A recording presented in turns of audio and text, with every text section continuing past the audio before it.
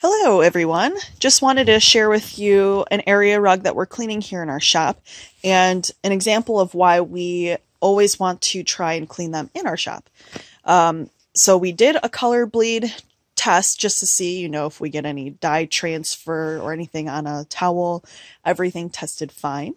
So we went ahead, did the cleaning. There was some urine in the area rug, as the customer had noted, so we flushed it out with tons and tons of water and let it dry overnight. And so we came in the next day and saw there was a little bit of dye migration into the fringe here.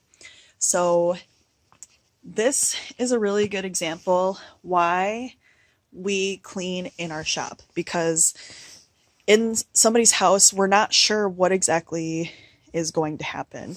Not to mention, there are some times where color bleed shows up right away, and we definitely have to test that every single time that we clean an area rug. So this is a great example of, it tested fine, we cleaned it, and we still had a little bit of dye migration, color bleed into the fringe there. So luckily we have a controlled environment to be able to correct these issues, but if we just did a one-off cleaning in somebody's house, obviously this person's gonna call us back to correct this issue because yeah, you just can't predict sometimes of what's going to happen. So that's why we always test. We always want to clean in the shop and do the best job that we can for everybody.